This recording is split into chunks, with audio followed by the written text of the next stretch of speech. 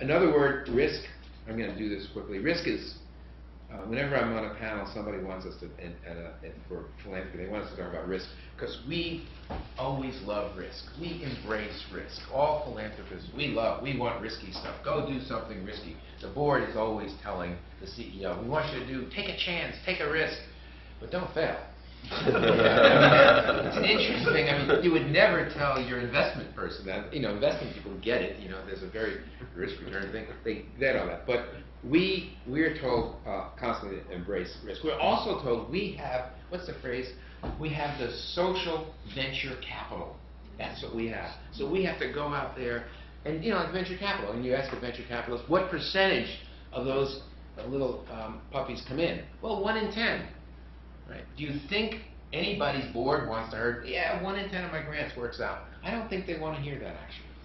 But the concept that we are risk takers, that we can do that where government can't and others can't, people generally like that image. I'm telling you that I don't think it actually informs us. I don't think we're particularly bold in the philanthropic sector. And I include us. I'm not pointing at them. It's us.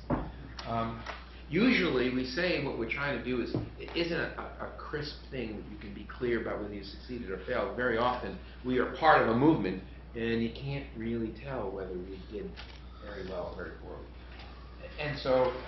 And we do other things. We minimax. We use game theoretic term. I mean, we avoid going for the best outcome by just simply betting on avoiding the worst outcome.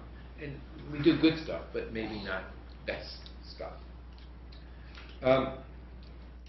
When you think about risk, I like thinking about not the kind of risk I've been talking about, which is to your resources that you put out there, that is in the zero-sum game. I like the reputational risk question. That's the one that has fascinated me since I've come, because I haven't really struggled so much with the resource risk, but the reputational risk has really been out there for me. My favorite is the one where I got this Constitution Project, I think it's called, and they had done a study of post 9/11 interrogation techniques in the United States, and they came to us and asked if we would help fund the dissemination of the results. The results were, in short, that we had for a period of years violated U.S. law and international law with our interrogation practices. I got strong advice not to support the dissemination of this. I decided to support the dissemination of this.